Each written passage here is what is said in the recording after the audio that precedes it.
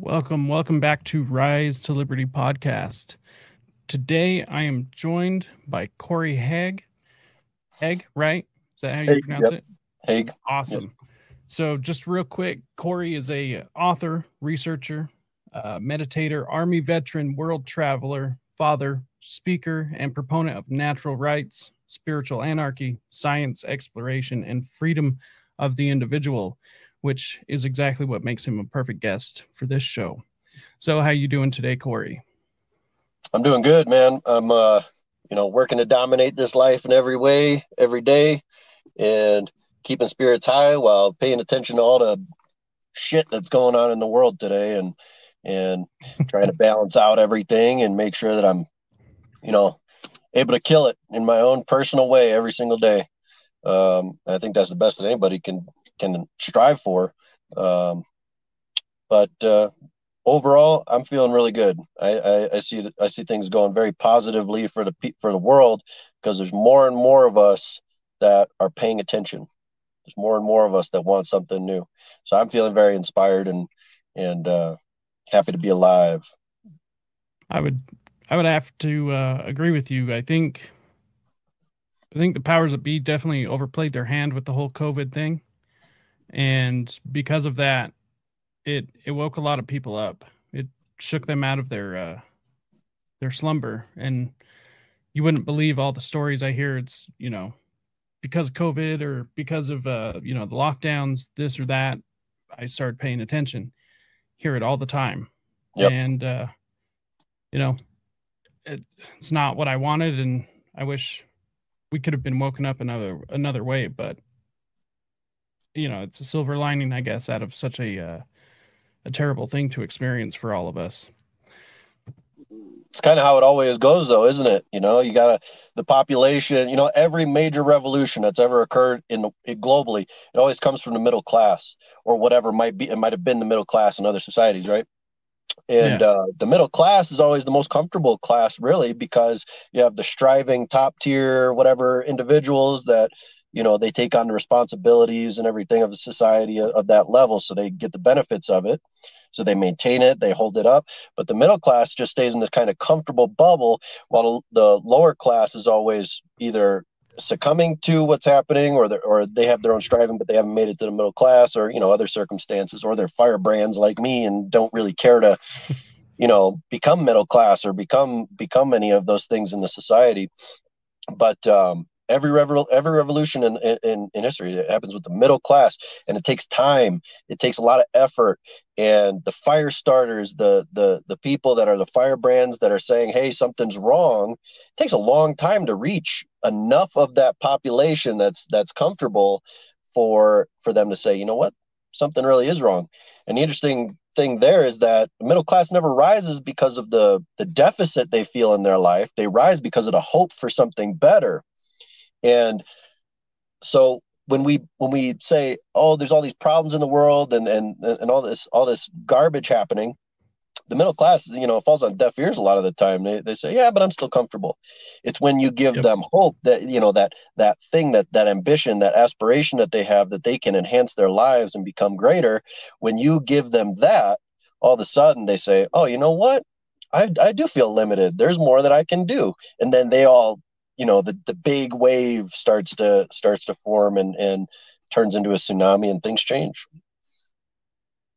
So one thing I kind of want to get into, just to get to know you a little bit better, um, and to figure out where all of this started. But what led you to what you believe now? Like, was it a light switch moment where it was just like overnight, or was it gradual to where you slowly came into this way of thinking and uh, basically just where you are now? I think for everybody, it's kind of the combination of all the different factors, and they just play out. However, the environment, life circumstances, and your personal character kind of allow it to. My journey, my whole life, ever since I was a kid, I was warrior spirit. I was concretized in the idea that truth is the number one thing that we always need. I crave the truth.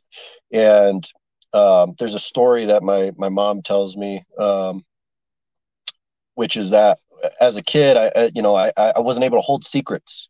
If people whispered things around me, I'd be out there shouting it to the world and telling people, and it was innocent, but it was because I couldn't stand holding it in. It was like, no, that's the truth that needs to come out. That needs to be, that's real. And um, and when I was 17, I joined the military. I joined the Army, and I served 6 years in the military. I went to Afghanistan. I saw a bunch of crazy shit, and the craziest thing is that I saw into the real reason why we were in Afghanistan, which was to be close to bigger enemies. Afghanistan wasn't really an enemy. It wasn't really a powerful threat for us. It had been decimated by Russia, and it still lives as a extremely poverty-stricken and conflict, internal conflicts reign there. But what I saw was the extraction of resources, the building of massive bases with 90% of the people there being military contractors, private contractors, working, secret operations. And so that was a big turning point when I saw that, 2010. I saw that and I said, nah, I don't know if I can serve this anymore. I don't know if I could be a part of this thing. I already knew, government was corrupt and it was all garbage, but that warrior spirit wanted to express. So I was like, okay, I always knew I was going to be in the military. But when I saw that, I said, no, I can't serve this anymore. And I got back to the States and I had a year of just screwing up my life, drinking alcohol and doing drugs and bad women and, who knows what. And once I got through all of that whole process of being part of the government and then coming back and trying to figure out what I'm going to do next and going through all the tribulations there, when I came out the other side, that warrior spirit started to express itself by fighting the things that I saw, the corruption that I saw, the nonsense that I saw, the evil that was inherent in what we were doing and what I became aware of. And so ever since 2012, late 2011, early 2012, I've been on the mission of uplifting humanity through expressing truths, creating greater community action, real calls to action, not so much just expressing, because there's so much talk. Everybody pretty much knows, even the people that don't they that are using words like, oh, you're a conspiracy theorist, deep inside they know something's wrong. They know that what you're saying is true, but it's hard to get past the feeling of that's scary and uncomfortable. And so moving past that, just we're talking about it, to what the fuck are we going to do about it right now, today? Where are we going?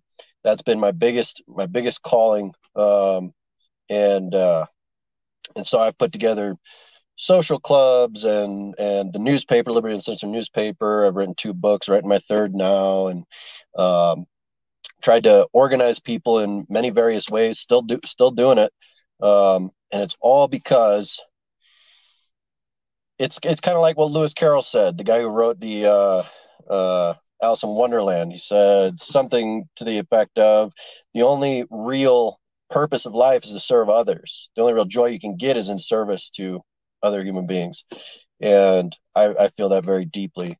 And so if we're alive and we see something that's wrong, it's our job, it's our duty, it's our obligation to face that, because not everybody else might see it or have the courage or have the energy to go and confront it. If you got that, then it's your duty. If you can see something that nobody else can see, it's your duty. And even if everybody can see it, if they're not taking action on it, and you can, it's your duty. It goes beyond just choice. It goes beyond just, the fact that you exist. It's because you exist and because you have the capacity to do something, then it becomes your obligation. Whether you believe in monotheistic God or whether you believe in whatever you believe in, the fact that you exist and the fact that you have the ability to cognate and to to do things in this life, and you see suffering in this world, that is your calling. When you see it and you have the ability, that's it. That's what you got to do. And I think most people ignore that. I would agree. I just focus on the truth. That's it. If I see it and it rings that bell of truth, that really clear signal, that's the, you can't argue with it, Yep. When something comes in just the right way, and it's like, I know that for sure. I don't know anything about the universe, but in that moment, I know that for sure. That's when you got to take action. So that's kind of the basis for my whole theme of my life. Not too different than mine. Other than, I'm not a veteran. I decided to take the different route. Believe that I would be the person exercising my rights. That, at the time I had definitely a different view on the world. It was more of a, well, I'll be the reason that everyone's off defending the rights, because if nobody's using the rights, then or exercising the rights, then there's no point in people trying to defend them. At least that was my thinking at the time. That makes sense, though. Yeah. What is there to defend? What is there to defend in that case? Exactly. Yeah. So, the military just didn't seem right for me. And so I decided to go the other route. And I had one of my best friends join the Marines, and he ended up getting sent over to Afghanistan. And that's really what got me involved in the daily politicking. And didn't take long to see everything for what it is. And I mean, at this point, I'm, an anarcho-capitalist and just looking for any way to delegitimize or subvert the state, which is the whole reason I started this podcast. Was I saw the attacks on free speech, and even though, especially the Liberty podcast market, but the podcast market in general is saturated. There's so many podcasts, and my thought was, well, let's just dogpile, because they can't censor all of us. So we'll just give them so much material that it's impossible to censor everyone. Mm-hmm. And so that was kind of my thought process. And I wanted to be able to provide a platform for the truth, because just like you, the truth is like my guiding light. That's the only thing that really makes sense. And there's just something like innate in me that needs to not only find the truth, but to speak up for the truth. And it's a difficult battle. I'll say that. it's usually the more difficult option to do the right thing. But I did want to touch on something that you had mentioned. It's the idea of duty. So specifically within the liberty movement, I've noticed that there's this, I'm not even sure how to categorize it really, but there's a group of people that seem to overlook these ideas of duty or honor. It's more of a, well, if you're not hurting anybody, like actively hurting somebody, then you can just do whatever you want. And I disagree with that. I think that all of us have a duty to leave society better off than when we found it. It doesn't mean you have to, but if you don't, I think you're kind of an asshole for doing so. So have you noticed these people within the liberty movement that don't really care about making things better or even making things worse, but they're just not actively working towards a better future? Yeah. And there's a lot of different angles on that too. and I talk about this quite a bit. I've been pretty public about my opinion about what happens within these freedom oriented liberty communities, just like what happens within the quote unquote spiritual communities, um, which is that I find that there's more conceit and hubris, and there's more falsity within these communities than there is in the general population. At least the general population is honest usually about most things about where they're at.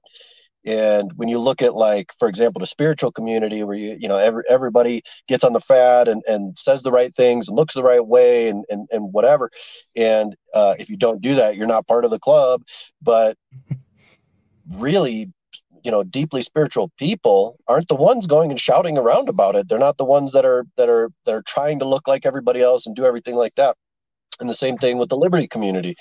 A lot of times what you find is that the people who shout it out the loudest, or are the most supported, you got CIA backing and NSA backing and government backing for some of these people. There's been a lot of exposure of that type of thing going on, like what happened at Anarchy. There's a lot of, like, idealism going on. Oh, this would be great if we got to that point. And then you say, okay, what are you doing to get there? And they say, oh, well, I'm watching YouTube videos. And it's like, okay, that's great. You're learning. But what do you do on your daily basis? How are you encouraging the growth of your own liberty and the liberty of society in your own life? Are you standing in your freedoms?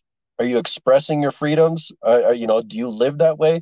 So for example, there's a growing movement to right to travel movement, and I'm big in this. I'm huge on this idea, because when you let one right slide, it denigrates the rest of it. It says, okay, you don't have that right anymore. That means that we can take away all the other rights. We can start to regulate. We can start to do whatever. So the same thing with firearms. The same thing with all of it. When they take one, when they regulate one, now it's a domino effect. They can take them all. They can regulate all. And so, I don't just talk about right to travel. I live that shit. I don't do any of the driver's licensing or registration or any of that crap. And it's the same across the board with all the things. You won't find me engaging with the IRS in any way. You won't find me engaging with any of that crap. The moment that you allow your principles, your virtues, your standards, your boundaries to be crossed a millimeter, it expresses to these people, these fucking tyrants, that you're gonna allow them to chip away at you. And when you stand your ground and you just say, no, that's not happening. This line is not getting crossed. I'll die for it. You might die. You might be assaulted. You might be, criminal action might be taken against you, but at least you died in honor. And this plays into a bunch of other stuff too, where we don't really have men anymore. We don't really have women anymore. Nobody knows how to live in honor. Nobody cares about it anymore. We're obsessed with shallow fads and nonsense and gossip, and everything's this, like, ephemeral, nonsensical world, cartoon world. It's just so empty. Where's the depth? Where's the character of your life? When I meet somebody who has character, I get so excited. I light up like a light bulb. I want to engage with them. I want to say, okay, what are you about? What are we gonna do? How's this? And it's rare for me to find somebody, and especially a local person where I can engage with them. It's easy to find people. It's easier to find people online, and especially people who are active, doing podcasts, doing shows, doing whatever they're doing in the world. But we're all kind of disparate. We're all spread out. And even within those people, within that liberty community, there's so much nonsense going on. So I really pick gems out of the crowd, and I pick them out and I say, okay, that's a good one. I want to work with that one. I pick them out very selectively, very carefully, very discriminatively. And I say, that's the one. And the rest of it, I just sit back and I observe, because there's just a lot of nonsense. And There You know, seems to be there's a lot of grifters. yeah, there is. And I don't, it's not 100%. Nothing's 100%. It's all Yeah. always everything is the Gaussian curve. Everything's on a bell curve, and there's outliers, and then there's the main body. And so when I look at the liberty movement, I still see it as that Gaussian curve. I say most people are Yep. within this bell, the biggest part of the curve. These people are really just following. And just like any other movement, about the rainbow family. Sounds familiar. But nothing's coming to mind, so I'm just gonna say no. Well, the rainbow family is the longest standing anarchist community in the world, as far as I'm aware. Okay. I've As heard far of as it. I'm aware. Yeah. And there's over 2 million people that have been to a gathering of some type of the rainbow family. And it's based on prophecies, and it's based on the evolution of beatnik culture and the love revolution and freedom movements of different kinds. Um, and what we say in the rainbow gatherings, in the rainbow family, we say focalizers. And that just means that you feel called to walk a certain direction, down a certain path, and you walk alone. You charge forth. If anybody chooses to follow you, then you are focalizing not just yourself, but for other people. So, in the same sense, what's a real leader? It's not somebody who demands by force other people to do what they're doing. It's that you see something and you go forth. When other people see you going that direction, if they choose to follow you, now you're a leader of man. You're a leader of men. You carry the tide with you, and at any time people can choose to go another direction or another direction. But a true leader is just like that, and there's not many that are really walking the path, the red road, the razor's edge. They're not really staying true, pure on course, and that's what's needed. And we look back and uh, we can look at people like Martin Luther King and we can say, oh, he's bad for this, this, this, this, and this. But the thing is, he did stay true to what he was intending, and he stayed on it. And that's why he was a great leader and why people wanted to follow him, because every step of the way he was staying true to that course that he had set for himself. And he just carried the tide with him. And there's a lot of great leaders in our history, not all of them for the right reasons or leading us to the right ends. Hitler was a great leader, actually. Yeah. And people Very efficient. everybody hates Hitler. Okay, whatever. I don't care. For me, it's not looking at it in those kind of contexts, good and bad or whatever. It's was he successful in what he put himself out there to do? Well, for a long time, like 20 years, he was not. He was belittled. He was jailed. He didn't get a lot of success.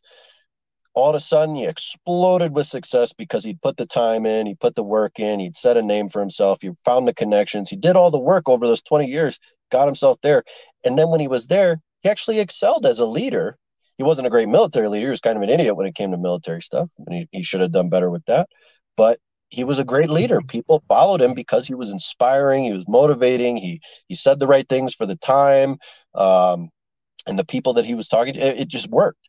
So there's good leaders, there's bad leaders, as far as like your success, and then whatever you do with that is a different thing.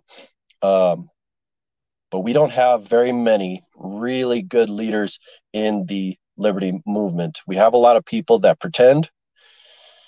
And Lots. the people that I've met that are really good leaders that I say, yeah, I would go with them.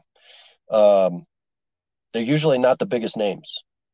They're usually kind of off to the side, and because they're not allowed to get to that point, because no matter what happens, I mean, there's regulatory bodies are there, authoritarian bodies are there watching very closely to what we are doing, Yeah. and they push influence. They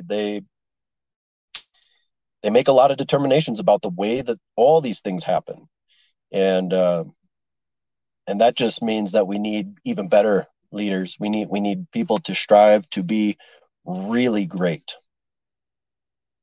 One thing I've noticed, and maybe you'll agree with this, but we don't have heroes anymore. There's nobody, because I agree with the Martin Luther King Jr. thing. Like you look into what he really was about, and he wasn't a good person. Mhm. He did good things, Mhm. um, but there was some a really checkered past.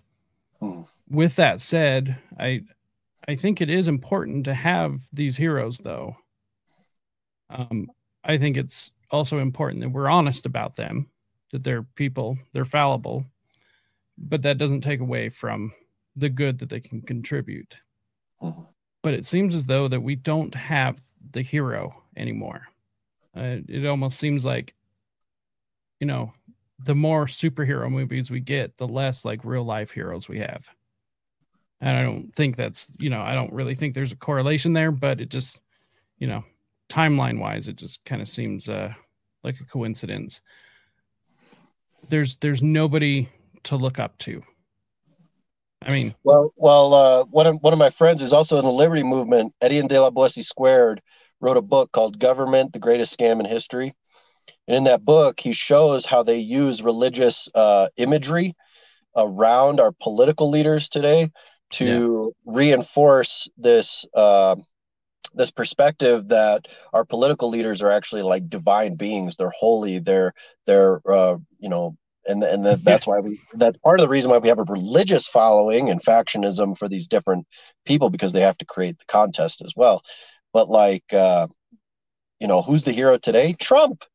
Who's the hero today? Biden for others. Who's the hero today? It's these political characters, but where's the real virtuous heroes? The real heroes, the divine beings. Where's the Hercules, the Jesus, the people that are representative of the highest quality of being? And yeah, I agree. You don't see much of it. You don't see any much of it in a real sense. You see a lot of like playing around with these ideas and manipulating them to fit the social paradigm of the moment. But we don't have a Hercules of today. Hercules was the Jesus figure before Jesus, um, amongst a lot of others. And even for Christians, I don't think Jesus really acts as a hero figure, or anything like that anymore. You got like diehard Christians maybe, but I think a lot of people just say I'm Christian because they just think that they're Christian. I don't think that's really a depth of character anymore for the wide population. Again, Gaussian curves. yeah. I would have to agree with that. Um, I really feel bad for young men, um, because I mean, not even that long ago, there was, you know, even just fictional heroes to look up to, strong men doing the right thing. And of course, with the rise of the idea of toxic masculinity, which is the most retarded thing I've ever heard, um, it's it's just been entirely damaging. The idea that because something or someone is masculine, then they're toxic. Um, that's crazy. That's a crazy statement to make. There are toxic traits in people, but it's really sexist to say that one is more than the other. And it's like, I don't know if you've met some of these toxic women out there, but it's not exclusive just to men. Yeah. Um, and I Well, think, feminism has destroyed us. oh, Um, as 100%. along with everything else that's been put out there, but feminism has been uh, a major blow, and I think we're going to come out the other side of that, though. I really do. I think that we're going to come out the other side because the pendulum swings. And Yeah. unfortunately, I don't think that we're going to come out the other side in a healthy way. I actually think just like the political spectrum swings, so does the social spectrum in every way. So when all this like wokeism mentality, or what they call liberalism today, which liberalism was co-opted into this new ideology. Um, but anyway, when the pendulum swings back, however far they push it this way, it's going to swing back with that same momentum in the other direction. So, we swing out on, everybody's liberated to do anything they want, to extreme authoritarianism on the other side. And it's the same thing that happened in Germany. It's the reason why Hitler rose to power, because they had the Weimar Republic, which is basically where we're at today.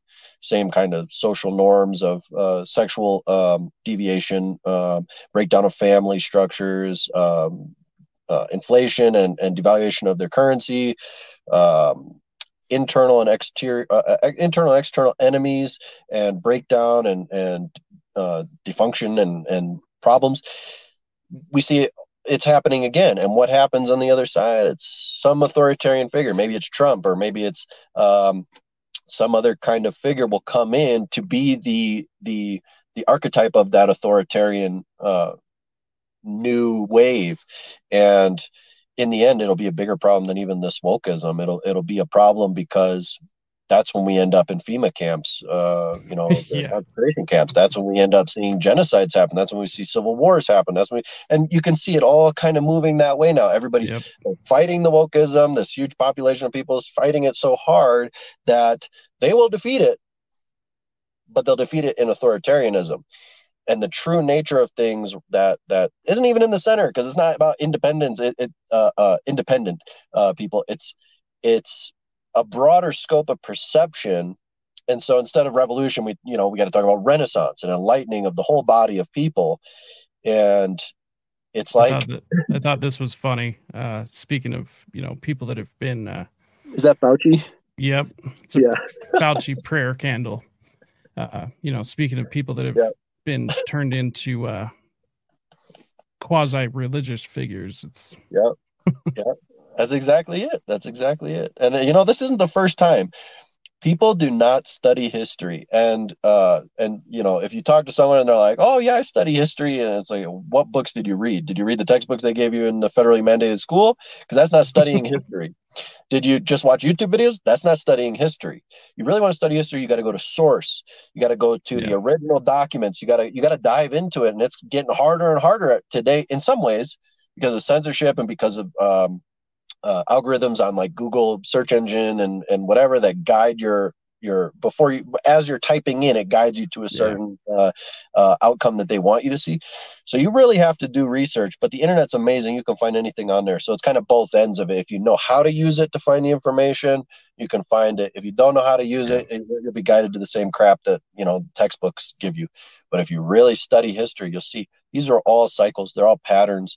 And when you stop looking at events, this event happened, and then this event happened, and then this event happened, and you're just following the now event, when you start creating a link between these things and understanding the full context of where it comes from, why it's happening, the nature of it. So you don't even have to see the event. You just see the nature and the patterns throughout time. And you're like, oh, this has happened before. It's just happening again because we're allowing it to. This is part of our cycles. And in that sense, it's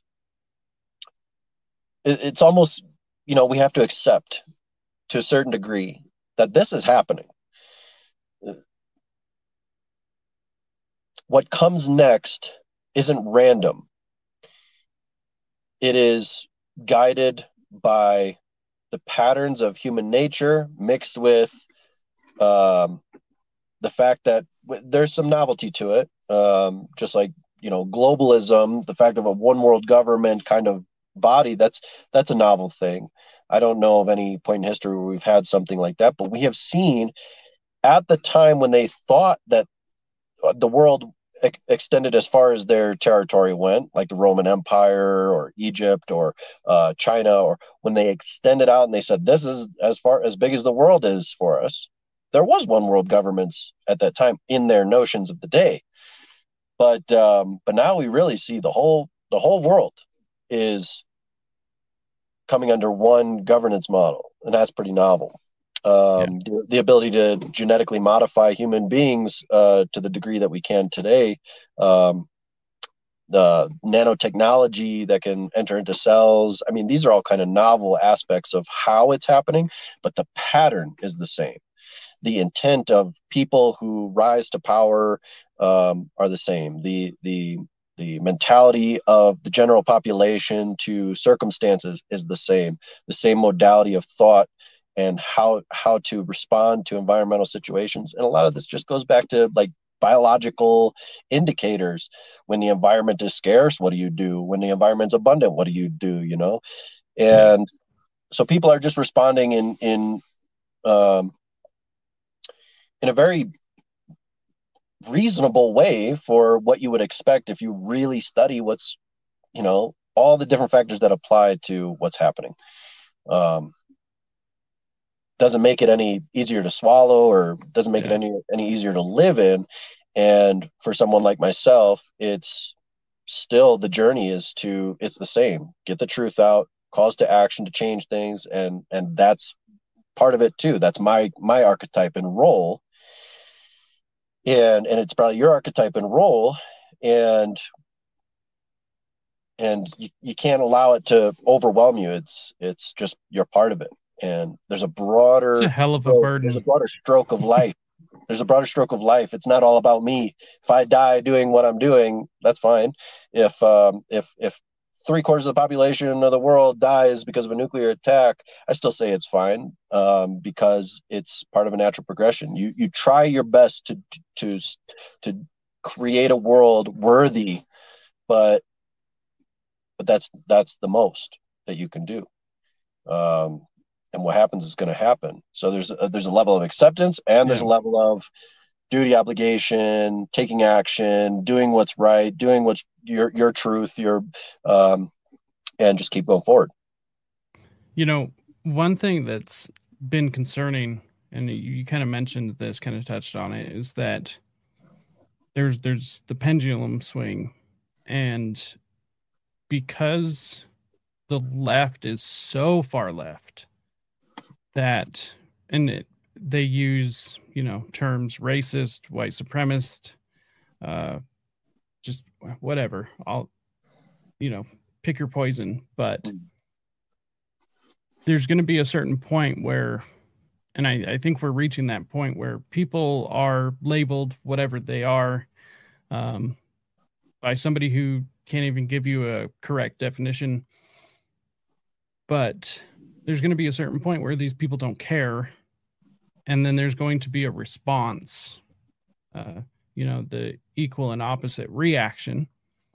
And we are going to see a rise in a lot of these ideologies, because it's going to be the mentality of like, well, that's what I'm labeled as, so I might as well be, which I think that a lot of that's human nature, although I don't believe it's the correct response. I just see a lot of resurgence of racism, like actual racism. The idea of the ideological Nazi coming back, and not that it really went anywhere, but it was on its deathbed, and now it kind of seems to have this huge resurgence, and it's only going to get worse as these lunatics, because I can't think of a better term for them, will continue to cry wolf. There isn't a Nazi problem. Like, there's all 10 of them hanging out in northern Idaho. Like, you know, there's not a problem, but there's going to be. I can only imagine what it's like for, you know, a young guy being told he's terrible because of, you know, some innate characteristic that he can't change. Mm-hmm. And then because of that, he's the cause of all the world's problems. And if he gets caught up with the right people, they're going to influence him to some really bad things. And it's going to be a very easy slope to slip down. And so it's kind of like this self-fulfilling prophecy. And that's one thing I try to work on, is try to wake people up to this, because language control is mind control. And that's exactly what's going on, is a control of the language to be able to try and at least steer outcomes. And one thing I wish people would realize a little bit more is that, first of all, none of these people that are touted out in front of us are saviors. Nobody's coming to save you except for yourself. And there's cults of personality that need to be kept in check. So I'm not sure if you have also noticed this pendulum swinging. I mean, well, you've noticed the pendulum, obviously, but noticed how it's going to be turning as everyone keeps getting labeled certain things that they are not. Yeah, I mean, you see it today. The most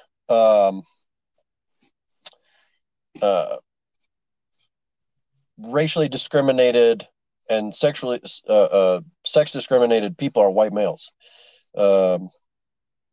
You see it everywhere.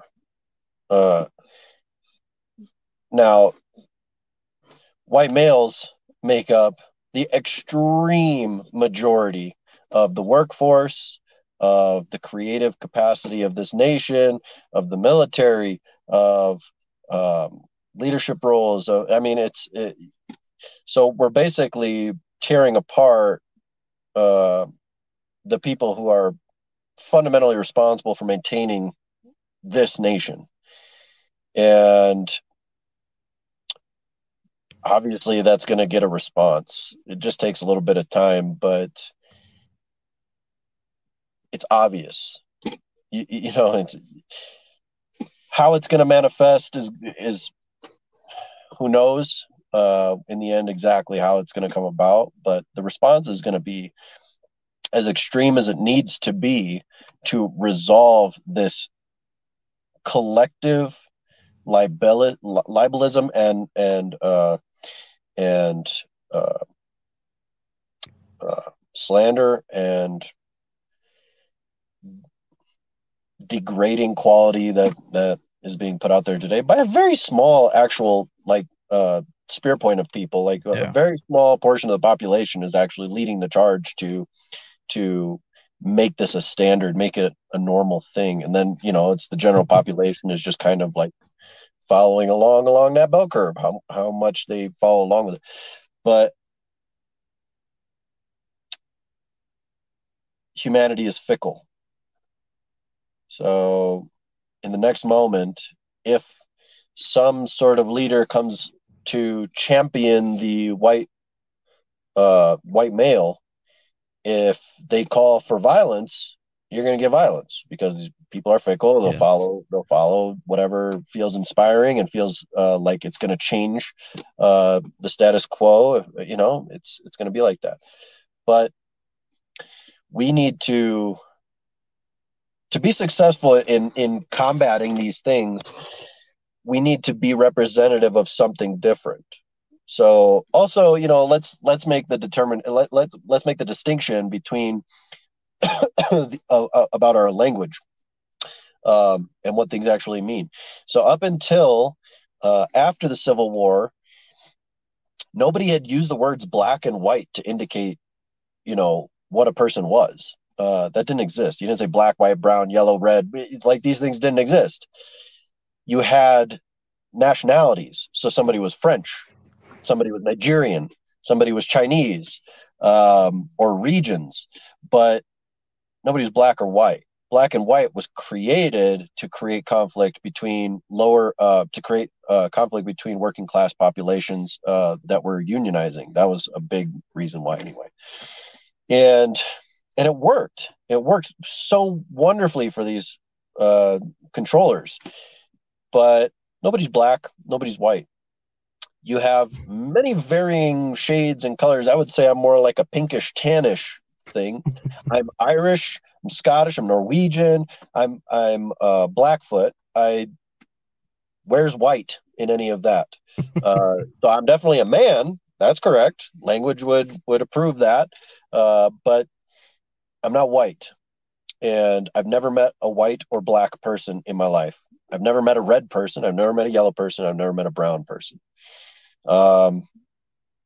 but I've met people of all different kinds of shades and flavors of humanity, and none of it means anything to me except when it comes to factual, statistical, measurable things. So when we use these terms like black or white to indicate the entire population of people of darker or lighter skin, we actually create strange measurements of our society that are really as applicable. Like there's dark skinned people in urban environments that are not uh, joining gangs and committing the violence that's 70% or whatever, 75% of all gun violence in the country happens in urban black communities.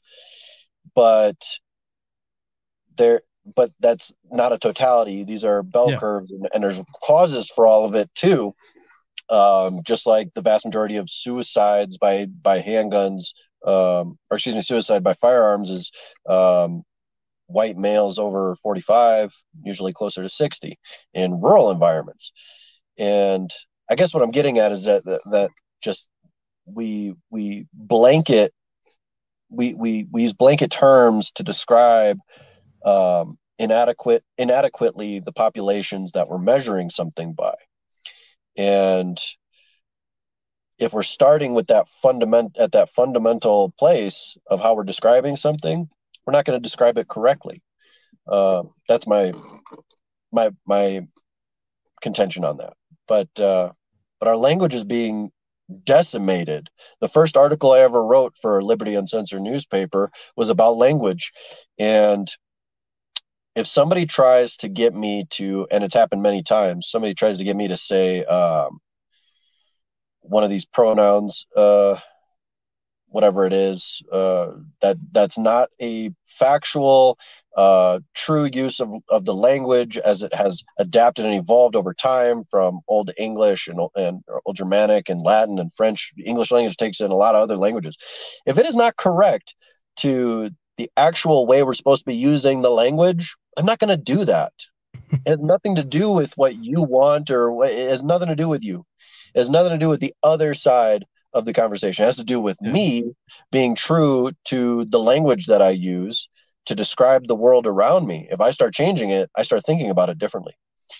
And I'm going to think about it in the way that the language allows to appropriately define the world. And if you use a pronoun that indicates that you're more than one person and you are one person, this is nonsense. It is not a correct use of the language. That's what I have a problem with. If you want to feel like you are multiple people, that's fine. I probably won't be around you. I probably will walk away. But I'm not going to call you any other thing besides what I see. I'm going to call you as I see it. And if you want to call me something that's not what I am, a man, if you try to say that I'm Chinese, that doesn't make any sense. I'm not. So if you these are so simple things. I don't even know how we get to the point where we have to discuss these things. It's so nonsensical. It's so idiotic, and I think we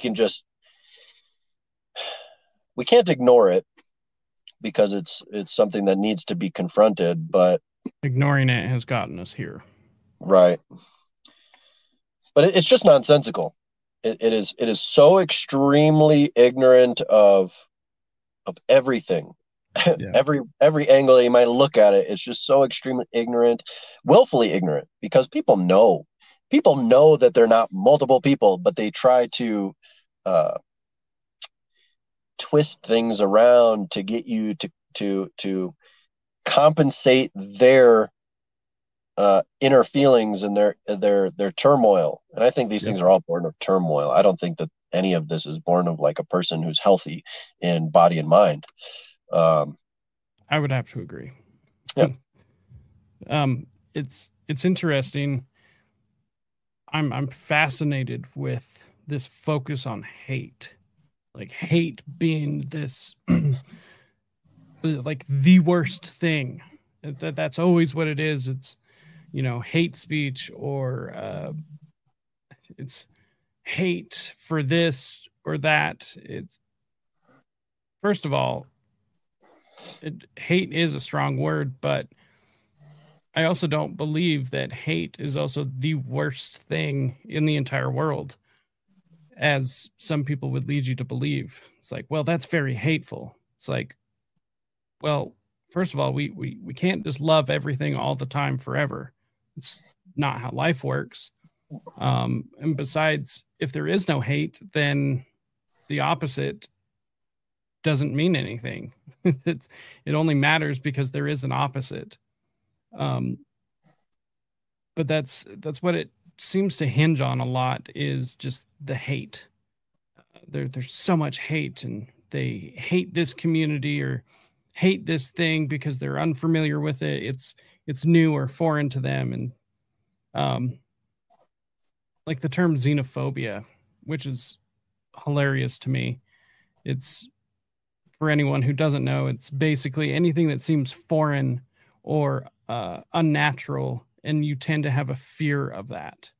It's used in the context of immigrants, or and anything that doesn't, basically used to describe anyone who is going against this new narrative. So if you disagree with somebody about something, you're xenophobic. You're scared of change or whatever. It's like, well, first of all, I'm not scared. It's not a phobia. It's usually just, I disagree with it because it's wrong, not because of whatever ideology you have. And just because I disagree with you, that doesn't make me wrong, just because I'm not progressive in my way of thinking, or I'm not open-minded like you, which I'm not sure how that became a virtue, to be open-minded about everything. Well, you just got to accept people for who they are. So, well, no, I don't. I definitely don't. I can praise good things, and I can criticize bad things. This idea that we can't criticize people because it's hateful is also entirely nonsensical. It's how we self-govern. Shame plays an important role in society, and of course it can be abused, and just like anything else. I think we've all seen examples of shame being used in an improper manner, but that doesn't take away from the fact that it plays an important role. Shame and ostracization. Yeah.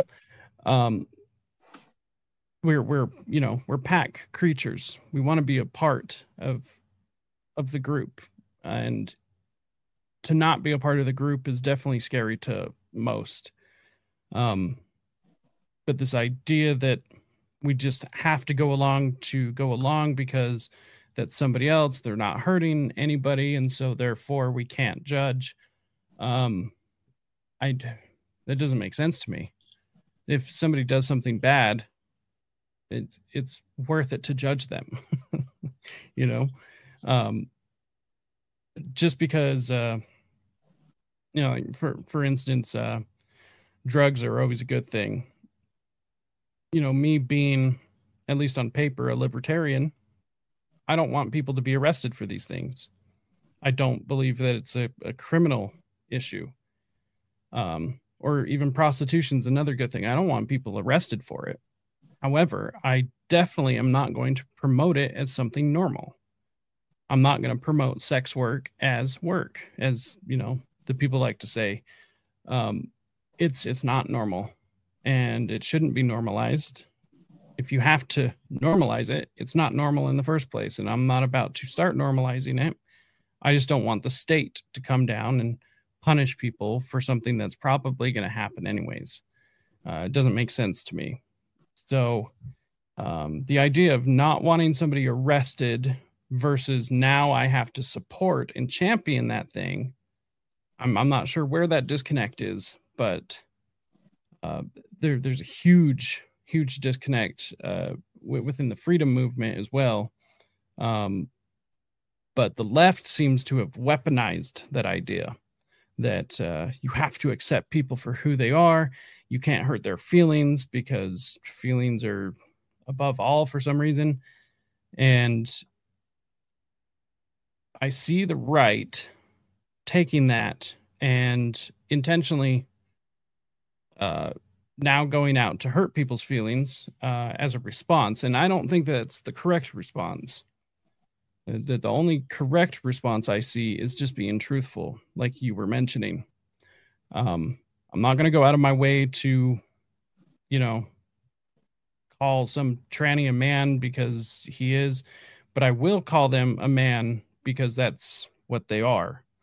I also have no problem respecting pronouns depending on the situation. But I'm also not going to live in your delusion, and you can't force me to. So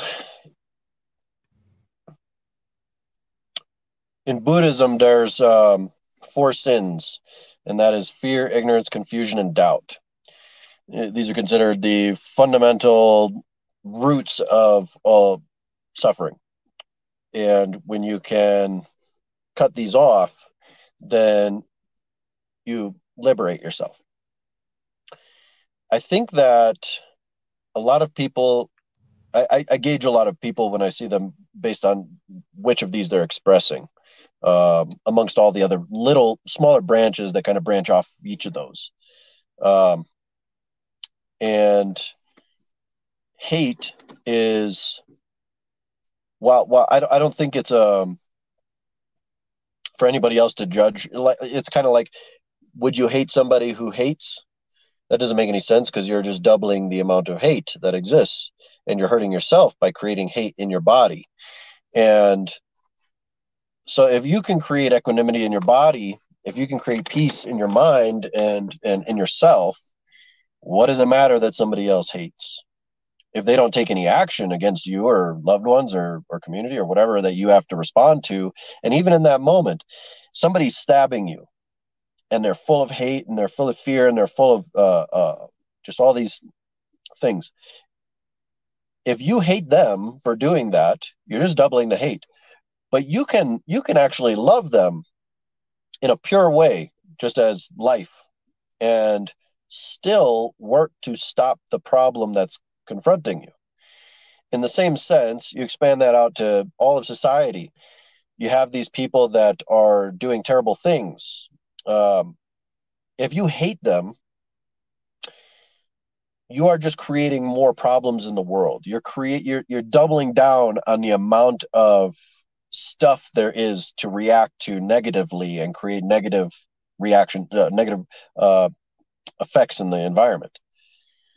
But if you can have equanimity and observe from a peaceful place and respond rather than react, and I would say even love,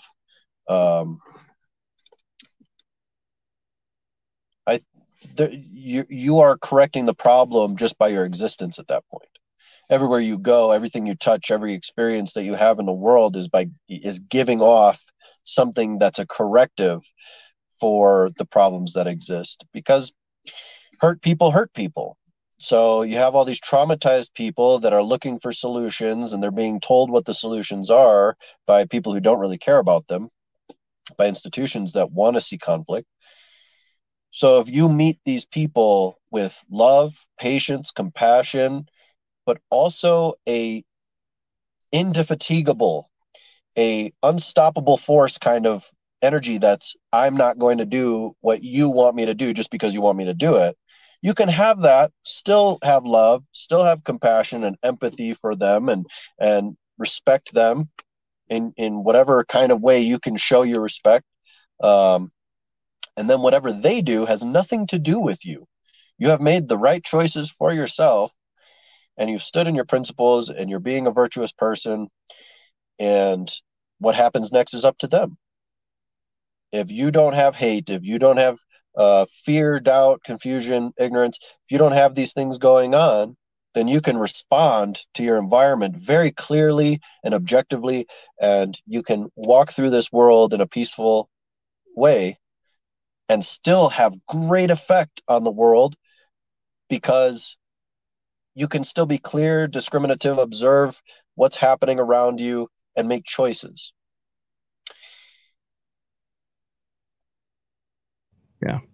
That little bit that I just said right there, if everybody could take that, if all these people who are having problems in their life could just take that little bit and absorb that very deeply in themselves and say, why am I hating these people, and really follow that down, and try something new, try to approach with love all the people that you currently hate, I think that everything would change very fast, very rapidly. And that's the Renaissance, right? Versus the Revolution. The Revolution, we're fighting each other.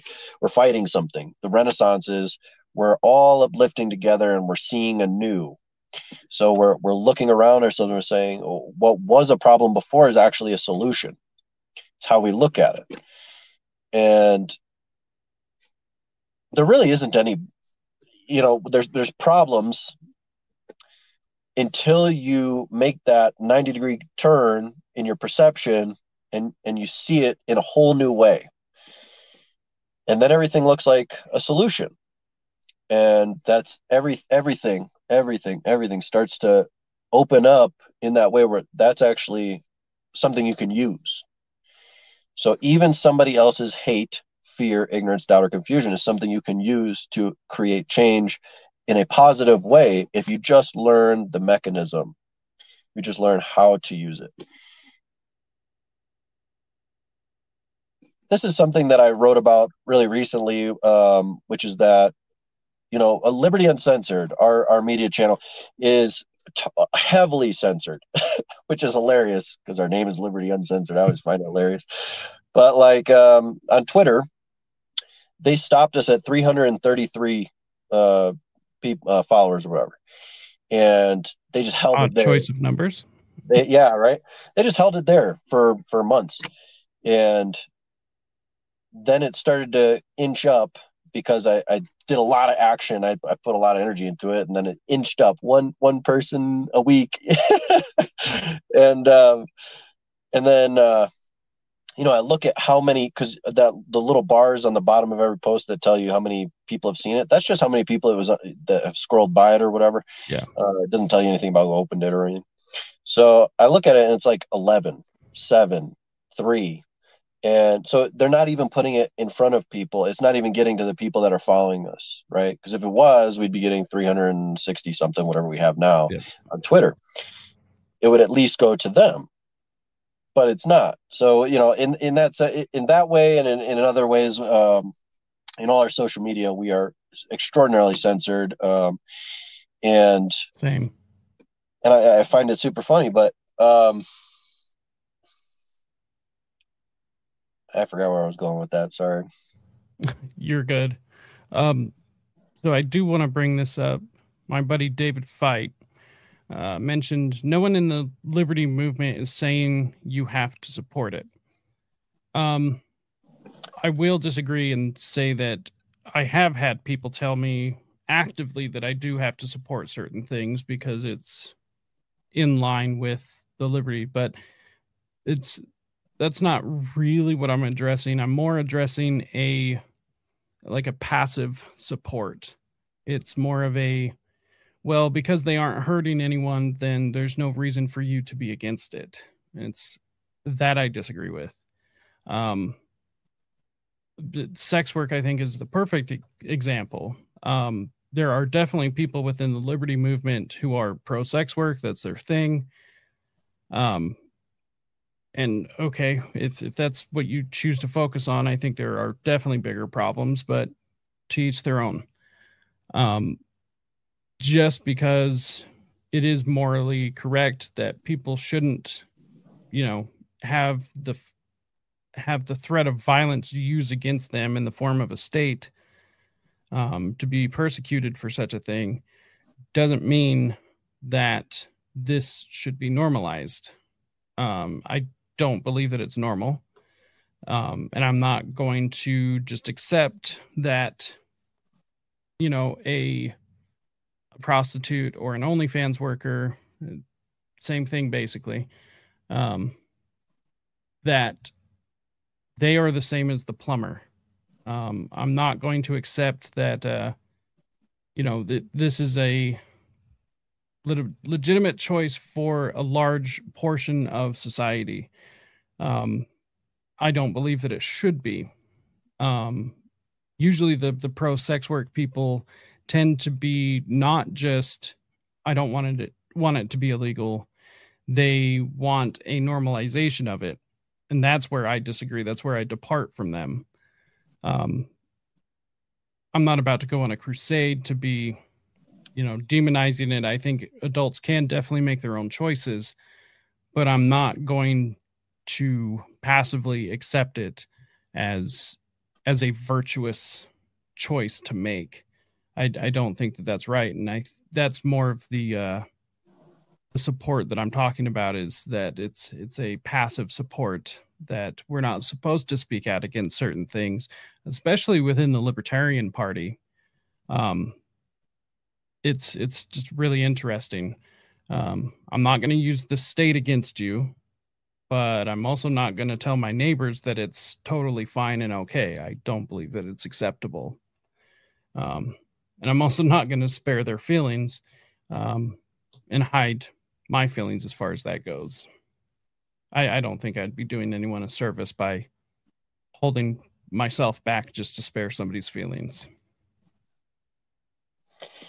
There's also, again, going back to the patterns that exist throughout history,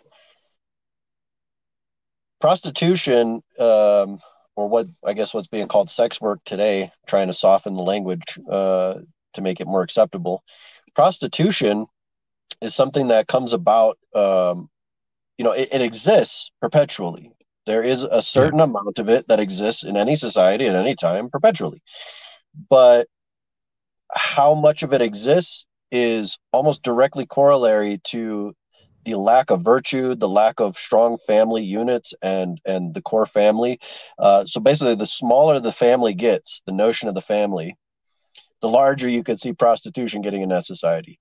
The more scarcity of resources, from jobs to money, all the things that relate to what you can provide for yourself doing other things, the less that exists in possibility, the more prostitution that you have. Yeah. Just like the less freedoms that exist, the less liberty oriented a society is, the more gangs and mafias and other structures come about to provide security for smaller populations of unique groups of people. The mafia in the United States really grew strong in the 1920s when they started to regulate firearms, the Tommy gun specifically, and machine guns. So you got to look at it from the perspective of not like, so, it's kind of the woke idealism, the postmodernism that says you could do anything that you want just because you're alive, and that's it. Do what thou wilt. But actually, like, are you encroaching upon my rights by doing anything that you want? In some circumstances, yes, because I also have inherent rights, and they are not listed in the Bill of Rights. They're expansive as the universe. I have so many rights to my existence. When I am conceived, I have rights just by the fact that I exist. Yep. The only way you can encroach upon my rights is by acting outside of your rights. And that is like causing harm to me, which isn't a right. You don't have a right to cause harm to someone else because that's outside of your rights as well. So there's these very clear boundaries, very distinct boundaries that a society existing in liberty would have a healthy society, because we just naturally would align to these things, these inherent rights, because they're common sense, But then you get into a scarce environment, and people start to look to things that are outside of their rights to survive and to provide for their families.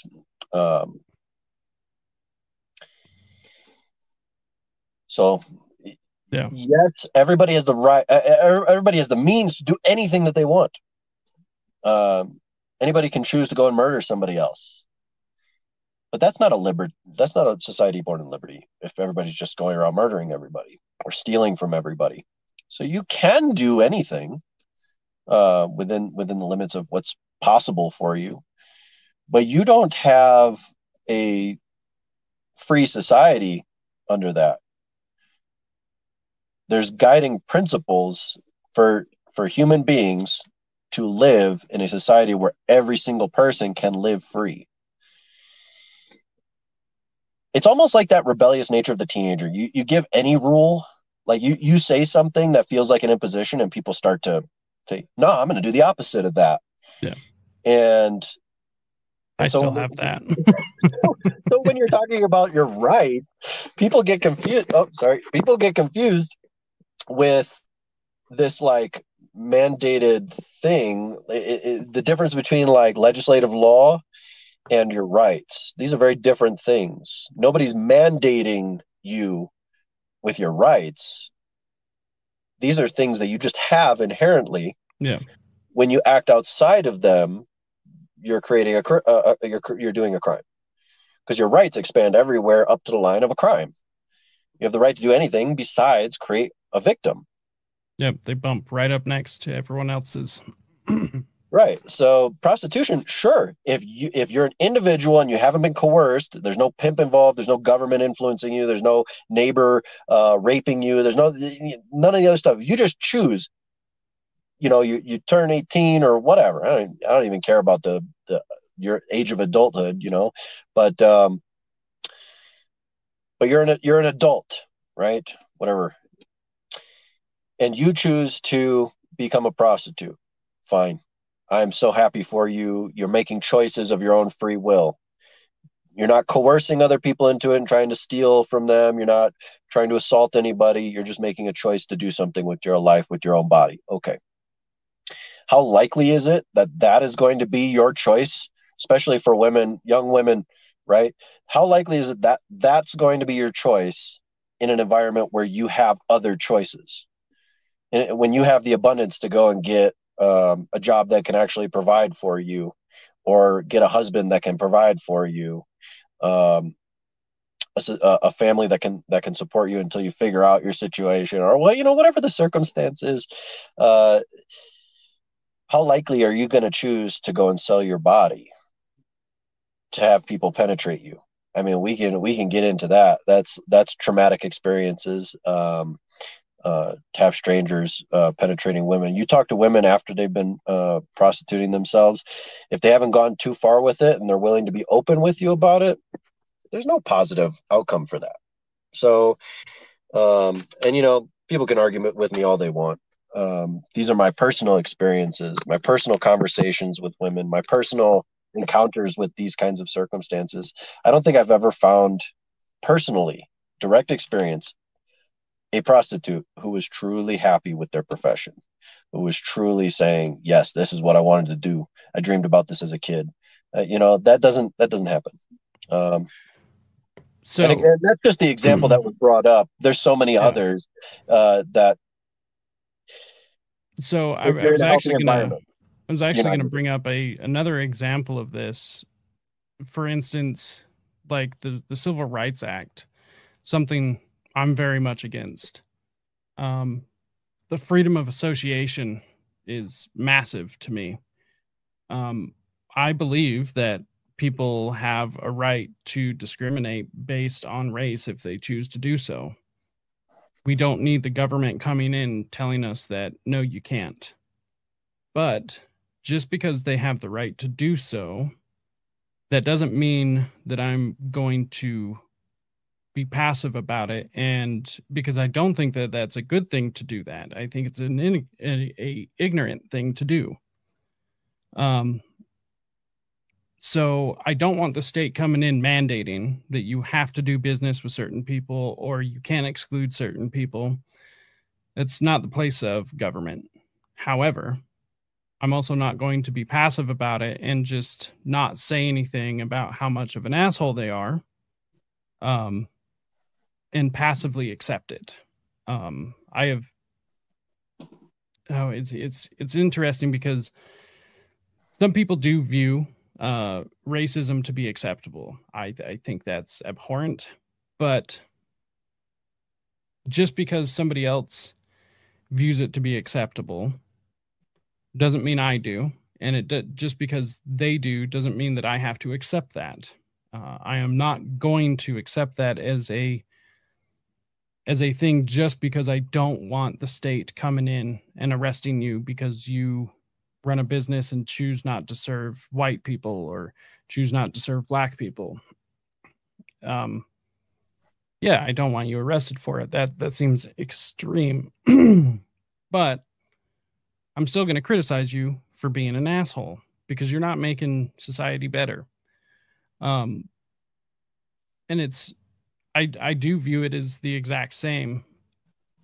I'm going to criticize things that I have come to learn to be a net negative for society as a whole. I'm not going to use the state to enforce these things. But I'm not going to not speak out against it just because somebody else views it differently. Because obviously there are plenty of people out there that view prostitution as a completely moral thing to do. I don't believe it's moral, so I'm not going to pretend like it is. And I'm not going to hide that to spare somebody's feelings. I'm just not going to send the cops to your house. You know, that's the only thing. I will be critical, and that's about it. I mean, I still don't understand what the problem is with that either, because they're going to disagree with me as well. And they're going to, you know, call me a prude or whatever it may be, a Puritan. You know, I've actually been called these things before because of the position I hold, and that's fine. I'm not going to get upset about it, though. It's taking self-governance into our own hands. There's always going to be a group of people that feel that it's acceptable.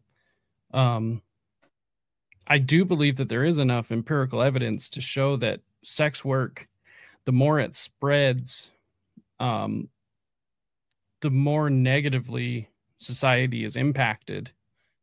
And I think we have enough evidence from several other countries, but also this country as well, to be able to say that maybe this shouldn't be promoted as your first choice. Now, if it literally did come down in an extreme situation between you sell yourself or you're going to starve, okay, yeah, I guess I see the moral argument there, but that's not what's happening as a whole in our modern society.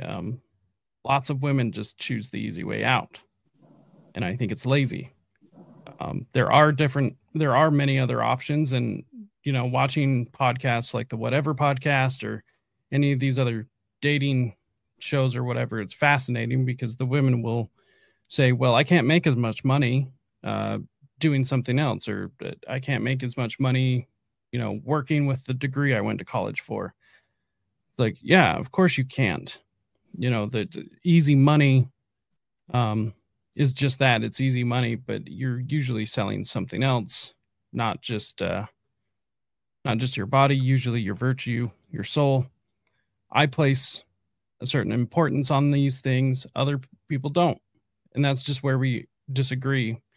And ultimately, a society will work itself out as far as that goes, because there is going to be a certain level of healthy mob mentality to where society deems certain acts or certain mentalities to not be healthy. And that's the marketplace of ideas. You know, we try things, we work it out, and if it doesn't work, then we tend to not continue it. And I think that's why there's an aversion to prostitution in the first place, is there's many, many years of us seeing the consequences of promoting such a thing in society. So, it's not entirely unfounded. So, hopefully that kind of clears that up, though. Because I do agree with David. There's outside of a small handful of a couple of people that have actually told me that you have to support things like that, and I don't take those people as real people. It's not a oh, you have to support this. It's more nuanced than that. What made this country really novel and great was the difference of opinion of the population, and the ability to live within that opinion. So every individual can have a different thought about the same, one topic. Everybody thinks something different about it. That's absolutely okay. Yeah. The second you get to some point where people are trying to demand of you to think the way that they think, and they're willing to bring violence into it, like calling government or, making a mob and coming after you or whatever, that's tyranny. That's violent. That's oppositional to inherent rights. And this country is great because, as far as I'm aware, it's the first country that affirmed the people's right to express and think and do as they will. And so again, okay, so it used to be, I remember as a kid, people could have conversations, disagree with each other, and be okay and be good friends. And one person agrees with war and another person doesn't. Hey, go join the war if you want, the one might say, and the other one might be like, you pacifist. And then they go and get a beer together. Yeah. Now it's like, you warmonger, you better go to jail now. I'm going to call the cops on you. Well, that shows the extent of the problem right there. If you can't have a conversation with someone and you have a disagreement with what they're saying, whatever, if you can't maintain that equanimity, that balance in yourself, and just say, oh, he or she thinks that way, that's okay. I'm still thinking this way. That's perfectly acceptable. If your feelings, if the composition of you is determined by other people agreeing with you, you have some serious problems that you need to resolve. You need to grow your self-confidence and your self-worth. You need to probably try your beliefs out in real time and see what sticks. Everybody, everywhere, if you are born, you have the right to think, speak, and do as you will. And the only time that it becomes a problem is when there's authoritarianism. Somebody coming around and saying, I'm going to do something to you if you say the wrong thing. Yep. It's interesting. We'll wrap up on this. I find it interesting, people who are critical of anarchy, because a lot of people have this idea that anarchists are inherently against, like the hierarchy. It's like, well, that's not true, because there is such thing as a natural hierarchy. I always like pointing out to just and unjust authority. The government can disappear right now, and that little sign at the store that says employees only is still going to have a just authority. And just because the government's not there doesn't mean that all of a sudden you're going to have just a bunch of people walking in an employee only area. Nobody fights that because it's a just authority. There is a just authority that is natural, that occurs in nature, that it just is. It isn't good, it isn't bad, it just is.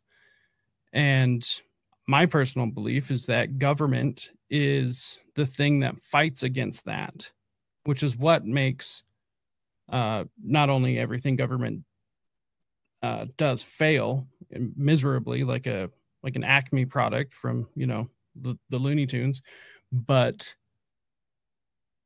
because it's going against the natural grain of things, that's why we keep seeing all these problems. So my belief is that anarchists aren't against the hierarchy, just unjust ones. And anarchy is the natural state. It works every day. What doesn't work is authoritarianism, because it keeps causing problems. It's like the difference between following the flow of a river and walking against the current. Governments walking against the current, whereas in anarchy, you're just floating along the river and trying to avoid some rocks. So anarchy works on a daily basis. It always has and it always will, regardless of what authoritarian power is in place to try and subvert it. And to be able to get back to that is really my goal, is really a lot of people's goal, and it seems to be yours as well, is to let human nature flourish the way that it should and enforce the things that do violate the rights of others. We do not have an authority, or we do not have a right that requires somebody else's labor. We do not have a right to cross anyone's boundary without their explicit consent. And pretty much you follow that, you don't hurt people, you don't take their stuff, and we can live in a really peaceful society, whether we agree or disagree. And yeah, it seems so obvious to me, and it's really hard when people just don't see that, especially when they're in the movement saying, oh, well, you anarchists are just, you're crazy. You just want chaos. It's like, well, that's a fundamental misunderstanding of the terms in which we speak. So any parting words, anything to add to that? Well, anarchy is not chaos. Anarchy just means no masters. So, anarchon. It just means you are the master of you. You are a self-determined individual. You make choices for yourself. Nobody else is making choices for you, or coercing, or threatening, or committing violence against you, trampling on your rights to get you to do something that you don't want to do. So, you said you're an anarcho-capitalist. I generally don't put them together, but free markets and anarchy go hand in hand. It means that you have choice to do what you will. But when we have government come into the free market and manipulate things, well, that changes everything. When we have government come into anarchy and start doing things and create libertarianism there, well, that changes everything. So I'm a purist anarchist, but I'm also a capitalist in the truest sense of that, the ultimate free market, that if you have a service or a product or something that you do in the world and you want to exchange it for somebody else's something, you have the right to do that. If it's, truly a free market and both are voluntarily giving themselves to that exchange. In the same way, all energy exchanges in anarchy act that way. And now, instead of anarchy, we say voluntarism. And I think it's one of those softening the language things. It's like trying to get people who have been manipulated to think anarchy is chaos and throwing bricks through windows and wearing black, all that stuff. We have to give them a new leftists. We have to give them a new name. No, anarchy it has etymology. It means something. So I'm going to always say anarchy. I am a purist anarchist, and I even came up with spiritual anarchy, because true spirituality to me follows the same course as the definition of anarchy: becoming the master of yourself, mastering yourself, becoming the ultimate observer of yourself, becoming aware of the world of yourself. So it all kind of flows into the same space. I think that anarchy is the highest order that we can possibly find. And as far as hierarchies, I wrote an essay on I called it organic hierarchy versus inorganic hierarchy, something like that. And an organic hierarchy is when it takes no effort. It's just, it kind of clicks in, right? Yep. And and it's just where everything fits. And when it comes to human interactions, right, if we're talking about human hierarchies, that takes a certain level of humility and emotional intelligence and clear perception of self and what's around you. It takes a very enlightened society to get to that point. An inorganic hierarchy is if I were to come to you and say, do what I tell you to do, or I'm going to do something to you, like I'm going to cause something that's going to be unpleasant to you if you don't do it. That's an inorganic hierarchy. That's when it starts to form that. So every government that's ever existed is part of an inorganic hierarchy. It's outside of the inherent rights of man, and it is in violation of the natural order of life in this 3D matrix holographic universe world that we live in. And for all those people who think that they could just do whatever they want, good luck to you, because there are rules to the physical nature of the universe. And there's rules to the organization of the biology of life. Good luck. The rest of us will live naturally and naturally organize ourselves and naturally have hierarchies and we'll be healthier unless they genocide all of us. But I don't think that's going to happen. I don't think that's a likelihood, because the second that starts in a place like this, in a place like the United States of America, 400 million guns come out. So I think that alone is enough. I would have to agree. Go ahead and let people know where they can find you, what you have going on, the best place to reach you, all of that good stuff. Sure. So my name is Cory Haig. You can find most of my content that I'm producing right now. It goes on my Substack. So libertyuncensored.substack.com.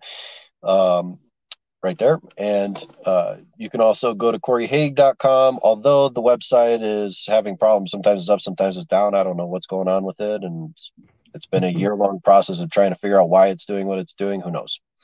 But you can go to coryhaig.com. You can find any of my books, and I'm writing my third book right now. So you can find my other two books anywhere where books are sold online. And that's about it. That's about it for now.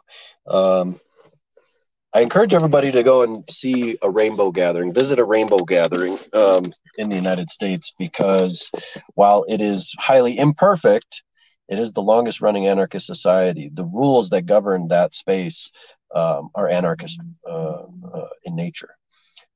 So it's interesting to experience that in real time.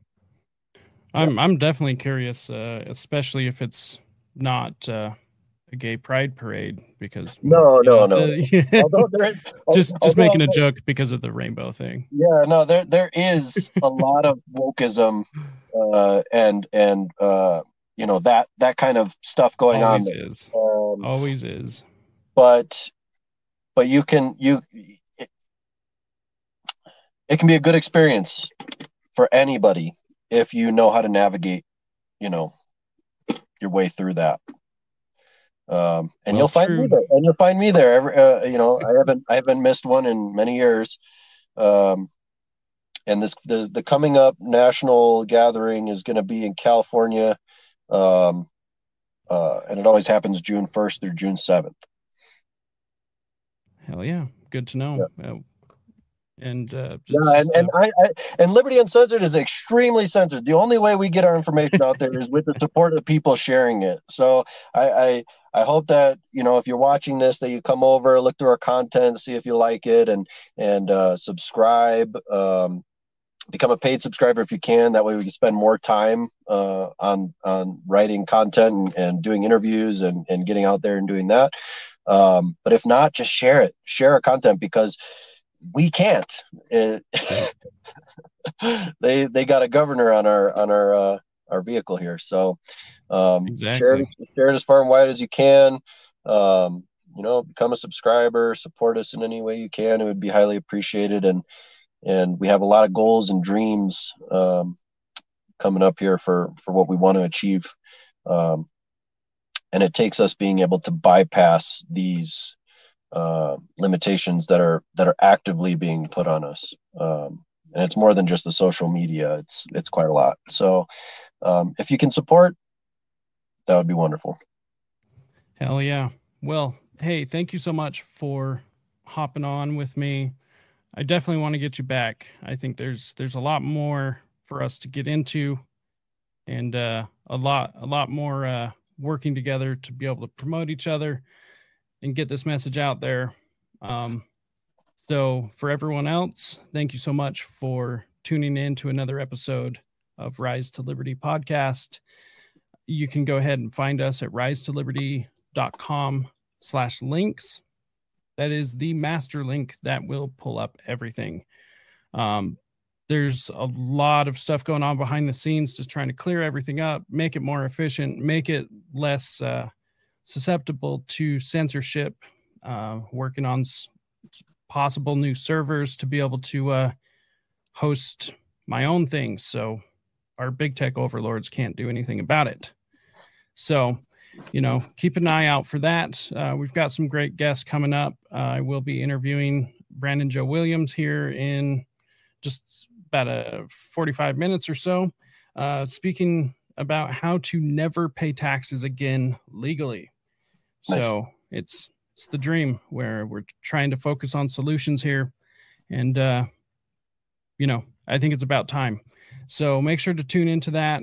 Make sure and go subscribe to Cory and everything he's got going on.